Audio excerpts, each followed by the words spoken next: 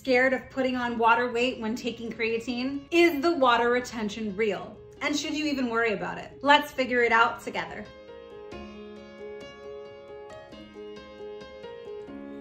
I'm Maya Valenti with Naked Nutrition, a private chef and nutrition coach, here to answer all of your health and wellness questions. Those who are new to creatine supplementation may experience mild bloating and weight gain from water retention, particularly in the loading phase. However, bloating from water retention is temporary and typically resolves on its own and may even benefit your performance. Creatine is osmotically active, which means it pulls water in, resulting in temporary increase in water retention and weight gain.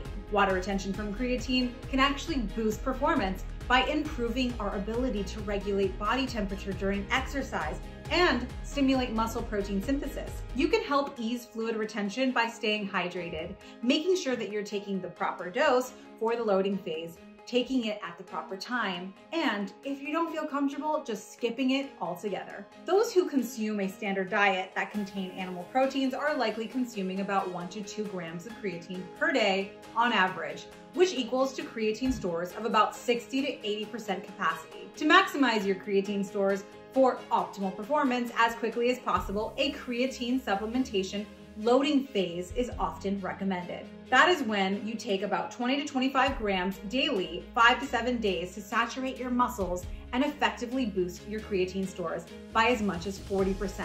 This is typically followed by a maintenance dose of 3 to 5 grams per day. This loading phase of creatine supplementation can result in bloating for some individuals.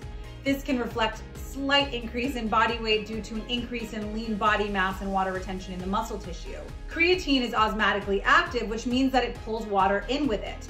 If you're boosting creatine in your muscles, you're increasing fluid simultaneously. If you're new to taking creatine and plan to go through a loading phase, you can expect about a 1 to 2% body mass increase during this time.